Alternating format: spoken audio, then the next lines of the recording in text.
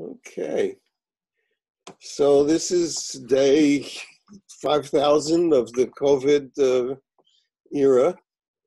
A lot of people are starting to go into another phase, actually, and in fact, officially, at least in Vermont, and I think nationally, something has changed this weekend, that there's an opening of spigot. There's some spigot somewhere that people are turning officially. And we've had, on the news, these crowds of crazed people partying together, and all this. So we'll see what happens, in 2 weeks or 10 days. But how are you doing in phase 2 as writer? Or do you feel there's a phase 2? Do you feel that that's just Trump trying to win the election? Oh no, it's still it's the same. I don't know that it's changed. No, I'm not going out much. Is that because you're being a good boy, or because there's real stuff out there? Where are you? I'm in New York. In New York, yeah. Well, we're still pretty much on lockdown. I mean, there is still real stuff out there, but it's not so much stuff where we are. Right. That's what I understand.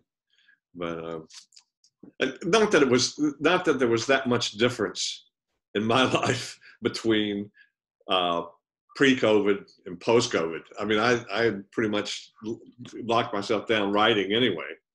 And so the impact hasn't been as great for me as I think it has been for other people, though I'm very well, at least with my wife, I'm very well aware that we're not going out much. But it's more the notion of the disease, I think, the insecurity of it that's affecting my sense of what I'm doing. I don't know if you know Dr. Faustus, Thomas Mann. Do I know it? It's my book. I feel like Serena Seitlum. Serena Seitlum, same one. Writing about Adrian Leverton, and and the bombs are going off in the background, and the planes are flying over, and I don't really know where we're headed. I just know I've got to get to the end of this book, into this writing about Adrian. And it's a different feeling for me. How can I explain this? It's the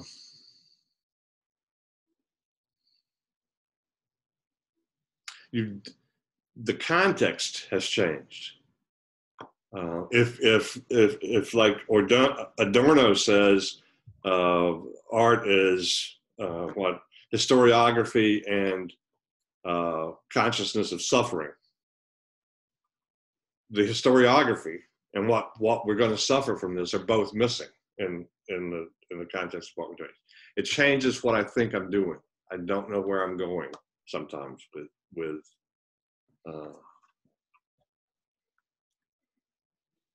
what I'm writing. Also,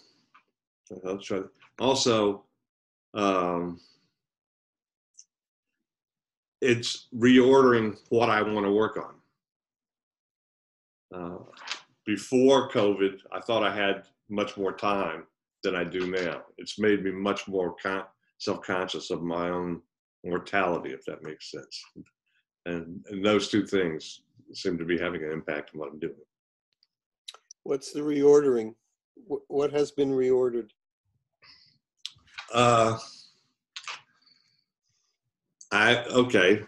For example, I'm working on a novel, and I was about to take time off to work on a short story, and I'm thinking, well, I'm going to finish the novel. I'm going to push ahead on that and try to get it done, because that's more important to me at this point than getting. It's a matter of which work is most important to me, and I just reorder how I'm working, I guess is what I'm saying. with the assumption that you don't have as much time as you thought you had. That's right. That's right. I don't have as much. I'm not at. I feel Tom is a winged chariot at my back more than I did before. Do you feel that way? You don't have as much time? No, for me, I mean, if you're going to describe this as a phase one and a phase two, although I don't pay a lot of attention to Trump and his phases, but the phase one for me, I was in New York City. So, the first 2 months, and I live alone. My partner passed 5 years ago. And my son is also in New York City, but he's riding the trains because of his work, and his girlfriend is a nurse. So for me to be in their company would be very risky. So I haven't seen him. So it was a very isolating experience. I mean, I felt very isolated in New York on one level. On another level, being in New York City, 7 o'clock when everybody would be out clapping and banging cans together, and I'd go out on my fire escape, and you felt a certain sense of camaraderie. And even looking out my window, I could see lights on. So on a very surface level, I didn't feel alone. But of course, I didn't, for 2 months, I did not sit down at a table with another person and have a conversation. The only time I would see anybody is if I was outside walking my dogs, or if I went downstairs to do the laundry. Now I'm up in the Finger Lakes area, and in about 40 minutes outside of Syracuse. And it's very different. I mean, I could, for the first time in 2 months, I'm going outside without putting a mask on. I mean, I didn't leave a 1-bedroom apartment for 2 months without first putting a mask on. So I almost feel like I'm doing something wrong, by going outside, and I don't have to wash my hands as soon as I come back in. And I have 8 acres to wander around on. But the other side of this is that I feel more isolated in a different way, because I can't look out the window and see lights on, so it's a little bit comparing apples and oranges. But as far as being a writer, for me, the tricky adjustment was that I'm a public space writer. Much of my writing I do out in public. I think there's something about when I write, and I'm sure this is true for most writers, you get very inside your head. And I like being in a library or a coffee shop or in a park where every once in a while I could look up and see someone and get outside of my head. So I don't do all of my writing in public spaces, but a lot. So it's been a little tricky, this adjustment, and it's taken a little time. And I think I'm doing it, which I'm pleased about. I mean, I'm into writing another story that could very well turn into another novel, and I'm a bit surprised, and I'm glad that I'm able to make this transition. But one of the differences about being up here is that my moving back to New York City was I grew up in New York City, but I've been in this area since college. So this is where my communities are.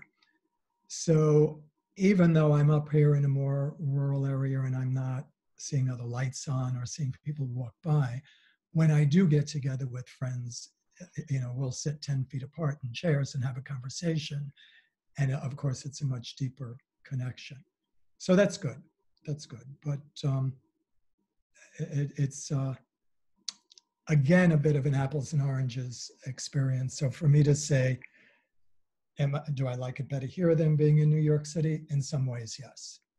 Did I prefer being in New York City? In some ways, that was true. I also have a strong sense of, I think since I grew up in New York, the same thing happened when 9/11 hit. When 9/11 hit, my first reaction was, I have to get down there to make sure it's still there.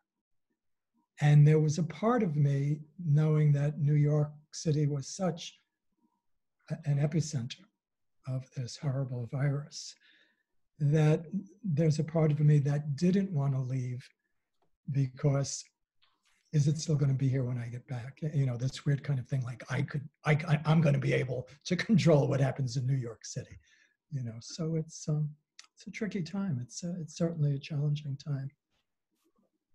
Charles, where are you in New York? Are you in the city? Who, me? Yeah. No, I'm in Rochester, New York. Oh, in Rochester, New York. Okay. We're about to the point where we can head outside without much problem.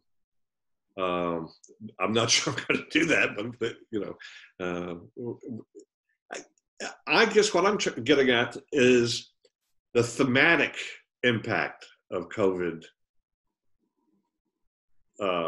pandemic on. All right, let's see. I was working on a story called "Early Talent Late" about a songwriter performer in Nashville who had some early success and then fell off the map,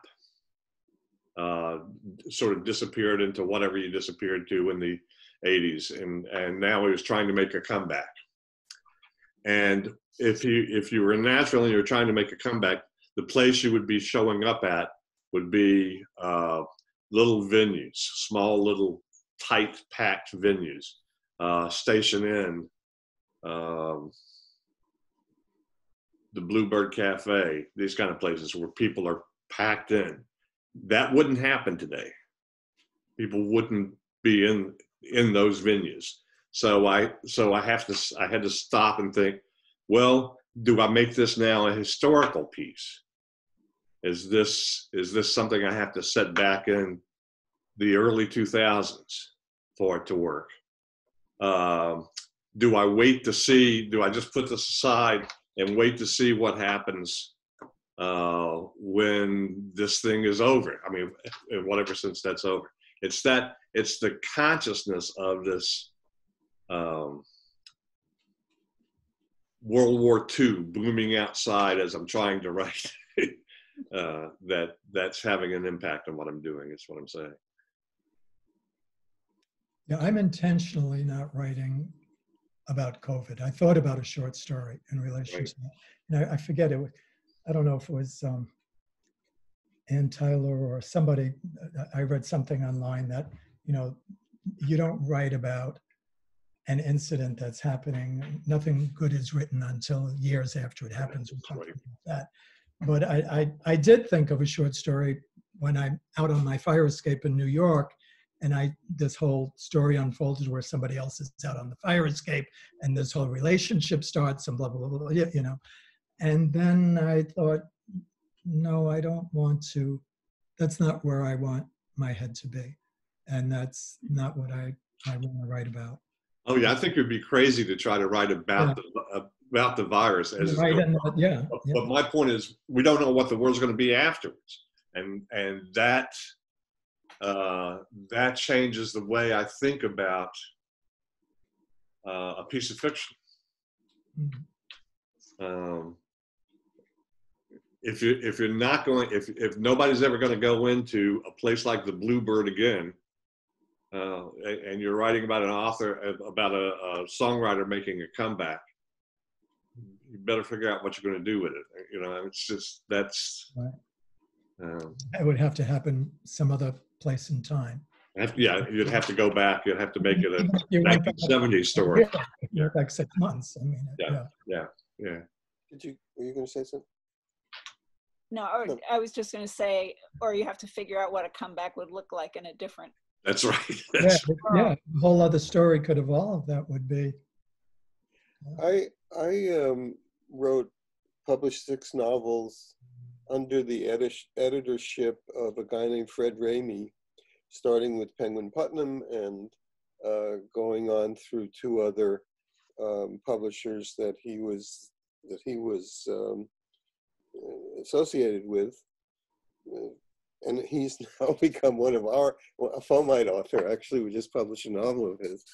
So, and he was very leery to do this switcheroo, you know, where I was going to edit him after his editing me, but it's worked out fine. But Fred always used to say he would always make sure that I didn't have anything current in my novels, because he wanted me to be subspecies aeternitatis, you know, and Right. made me feel guilty about anything that, you know, would be locally referential in time. And but the question that we have had to face with Fomite is, what does it mean to be relevant, and especially politically relevant, if you're not going to directly address the issues that are happening now? And so it seems like there's two really different challenges that are out there, at least for me as a writer, one for Donna as a publisher, that this business of, can you write about COVID? The answers are very different depending on whether you're a writer or a publisher. And, you know, Dr. Faustus was written in 48. Right. Well, it was written before 48, it came out in 48. Yeah. Okay, but yeah, I mean, but nevertheless, it was subspecies aeternitatis, because it was, and, well, I knew, okay, I knew a lot of, early on when I was writing, I knew a lot of guys who started out writing during World War II. And they'd start with Vance Bergeli. I mean, they would start, even think of Norman Mailer. Guys who started to write before the war, went to the war, and then came back. And they tried to write about World War II, or they tried to work it into their art, and it really didn't work. I mean, most of the novels they produced that included this world-changing event in their fiction didn't work as well as the stuff they were writing beforehand. And I mean, not until what, Catch-22 or something, did World War II actually become something in fiction that worked pretty well. yeah. I wonder if that's something, I wonder if that would be the difference between writing essays, writing nonfiction, and writing fiction. Because if you get too, even if you're writing something in the past, I think if you get too caught up in fiction anyway, in the accuracy of what happened, you're losing that sense of who your characters are and other things that are very important in fiction. So I think that could possibly be the danger for a fiction writer to write something now on COVID if they got too caught up with, but I want to be true to what's happening with COVID. I think you saw that a lot in a lot of AIDS writing. Right, right. When people started, I don't want to say writing too soon, because that's, of course, that's up to, but it got very, some of the writing got very, like to get this point across about you lost the sense of fiction, you lost the sense of story, you lost the sense of the people. Actually one of the most powerful things that I've recently seen, I'm going to forget, is it The Inheritance on Broadway? Yes. Part play, The Inheritance, is that, I think that's the name, maybe I'm screwing it up. Something like that, yeah. Yeah, and look at how long after that was written. And I think it was one of the most beautiful pieces that I've seen addressing that whole AIDS crisis pandemic. On the other hand, I don't think anything that was written while the AIDS pandemic was raging was written without consciousness of it. I mean, the way people wrote about relationships and sex and commitment and I mean, just disease and stuff changed. because everybody was absolutely aware of what the costs were at that point, and people were dying. People you knew, people were dying. Oh yeah, I think that the writing that came out of that time, the political conscious, I mean, that was world changing. Right. Many right. of us, at least for many folks like me, tremendous world changing. What I'm saying is that I just think it's not necessarily connected to writing about something in the time that it's happening.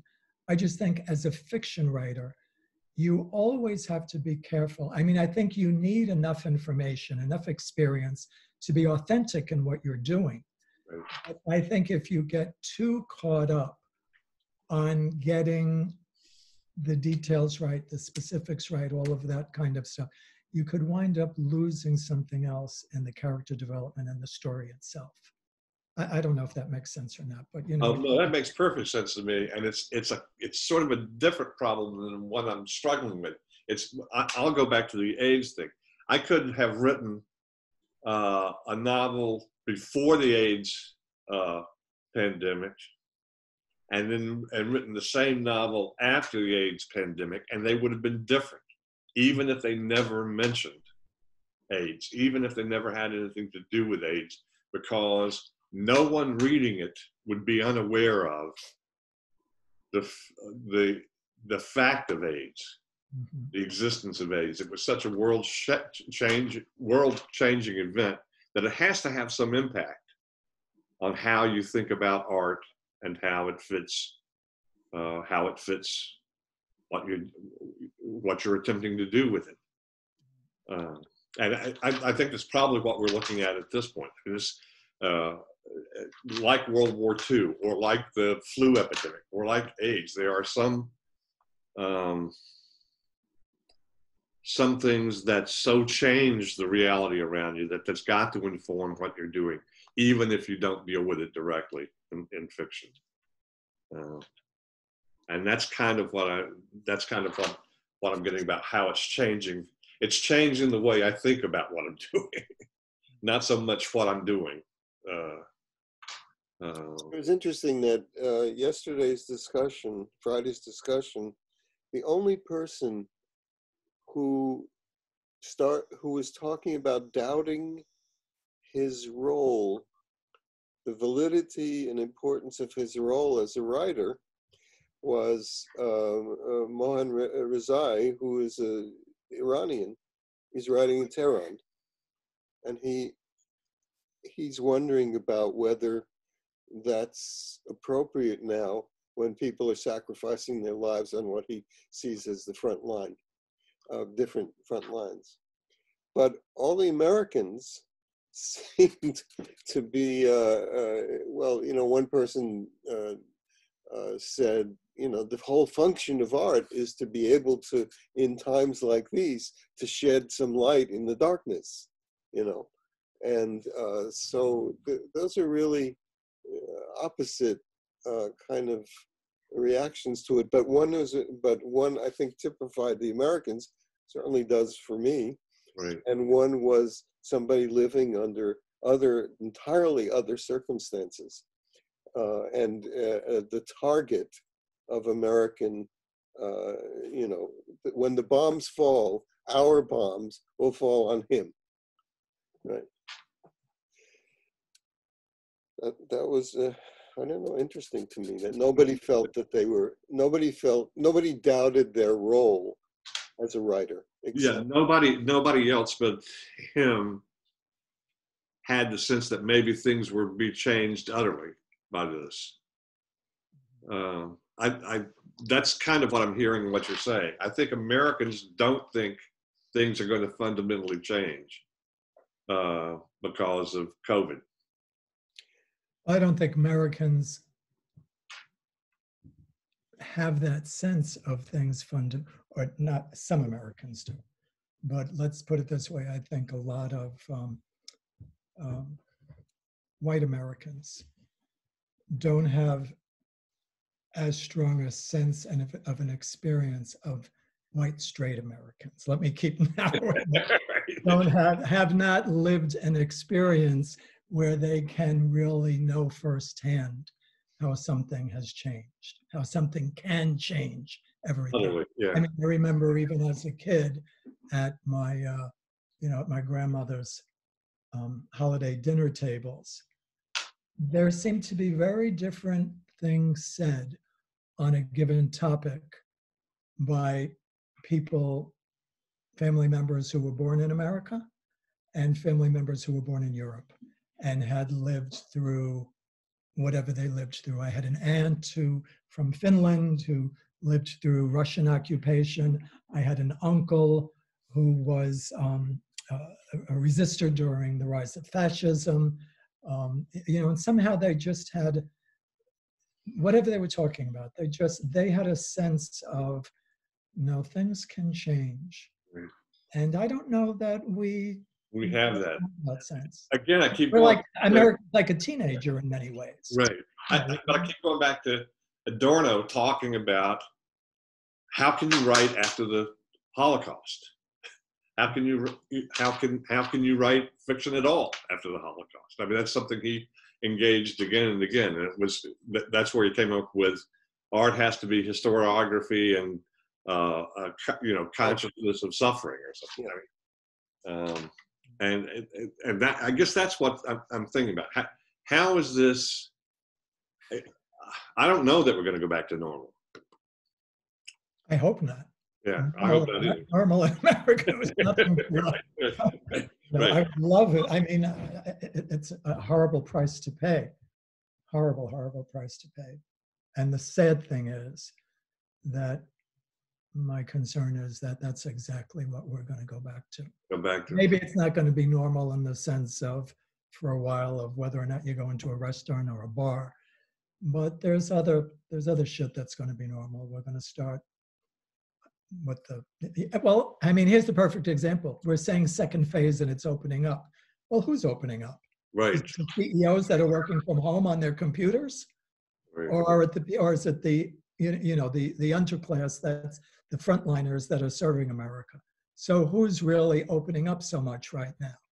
So that already is telling me that we're going back to normal. But the entire economy is collapsing. It's got to collapse. Yes. So we can't go back to normal.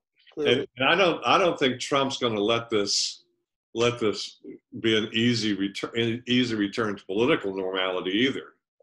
I mean, it seems to me we're at a much more fragile stage, a much more fragile point than we are recognizing it, and I worry about it. The screen says we have less than a minute until they cut us off, and that's fine because this is, I think, a good discussion. But when they cut us off in less than a minute, just if we want to continue talking, which I would like to do, okay, just sign in again, and we'll have this as a package, and all right. send that or do whatever we want to it. So the guillotine is about to fall. When we signed in yesterday, we needed a password to sign in. I don't think so. You just click on the The link. And I sent you the link, yeah. And it will take you all the way through. Yeah, I don't think I had to type in the password this time, which I've never had to type in a password. No, this time I didn't, but yesterday I did when we had the other meeting. After the first 40 minutes ended, when I tried to refresh it and get back in, I had to type in a password. Oh, okay. Well, we'll Well, see. if we have to type in this password, we're in trouble. It'll be 40 minutes. Yeah. Okay, if we have to type in this password, see you later. It was good. I enjoyed this. I think it's been a really good discussion. So yeah, and different. We were worried about too few people, but this has been the most Too few people. It's few people, right?